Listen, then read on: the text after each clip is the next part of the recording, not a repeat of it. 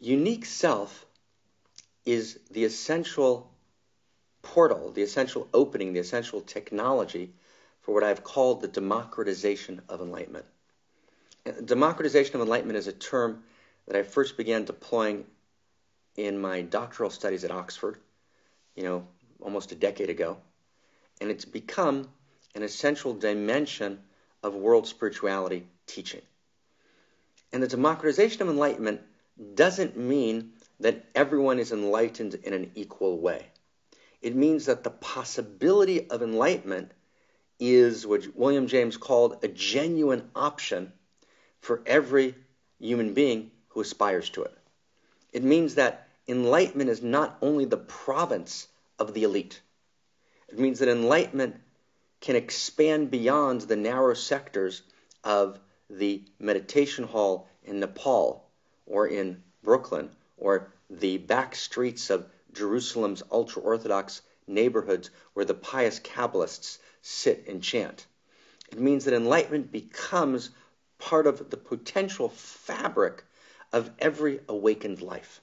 That's a big deal, because where we are in the world today is at a place where there's such a crisis of resources, right? A crisis of meaning, right? A crisis of direction, right? A crisis of hunger, right? A crisis of imagination, which threaten literally the survival of the planet, of Earth, right? Of this epoch of humanity as we know it. And it's oft said and correctly said that a set of problems, a set of issues, a set of challenges created at one level of consciousness can only be solved at a higher level of consciousness. Now, generally, we understand that's true about the individual. The individual who creates a set of problems at one level of consciousness needs to evolve to a higher level of consciousness to solve those challenges and problems. But now that's true. Now we understand that's true, not merely of the individual, but it's true of the community. It's true of the public culture. It's true of the we space. Planet Earth has become a we space. You go onto Google Earth, there's no place in the world you can't see today. The world's getting smaller and smaller. We affect each other. We're completely interdependent and interpenetrated. The old teaching of the Enlightenment teachers, of the interconnectivity of the all with the all, is no longer something that you realize in meditation or in chant. It's actually an obvious truth of reality. So track that with me.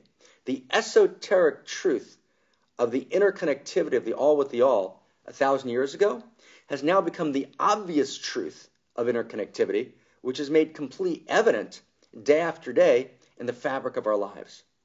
So to solve the radical problem challenge of today, we need to up-level our consciousness as a community. We need to up-level the consciousness of our we space. And we can only do that in an internet intertwined world where millions and millions and billions of people affect the we space. The only way we can up-level consciousness is to begin to speak of, to begin to enact the possibility of the democratization of enlightenment. To make enlightenment in the social mind and the public culture, right, a genuine psychological, spiritual possibility. Again, that doesn't mean that everyone's enlightened at the same level. It means that the possibility of enlightenment awakens. Now, why is unique self important in that sense?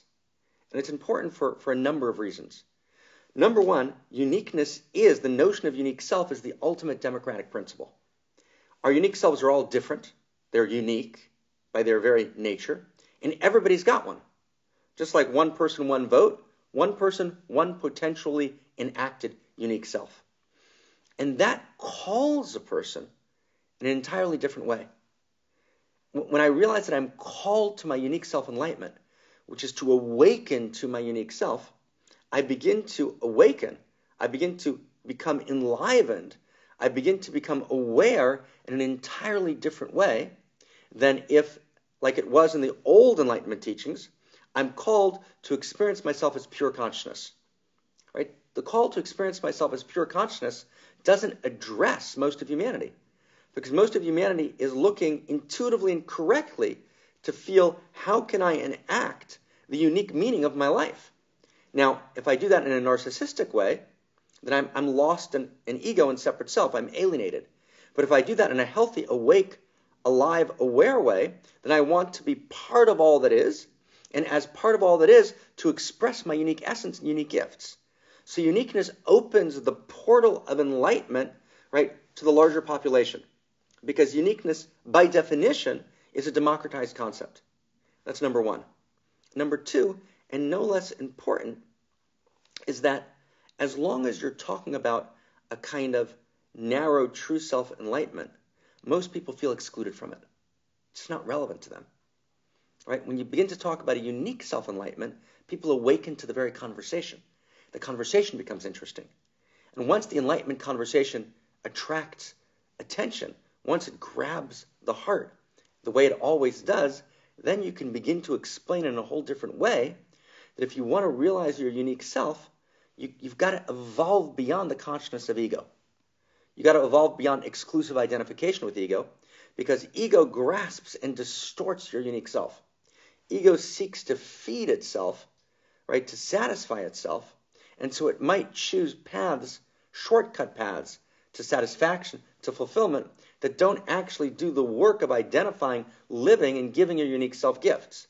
But once that's an invitation, once moving beyond ego, is not only an invitation to participate in pure consciousness, it's an invitation to participate in the awakening to your unique self, then you can actually open people up in a whole different way, correctly, accurately, not manipulatively, correctly and accurately, right, to the great desire and yearning, right, to move beyond ego, to evolve beyond ego, to identify, right, with true self, right, to identify with essence, and then to enact, to awaken further, and to identify with, right, my awakened unique self, which lives and gives its gifts as part of a larger evolutionary context. So you begin to see that unique self and the democratization of enlightenment are inextricably linked. They work together. They're part of a larger cluster, right, which is part of, which is essential to the emergent world spirituality.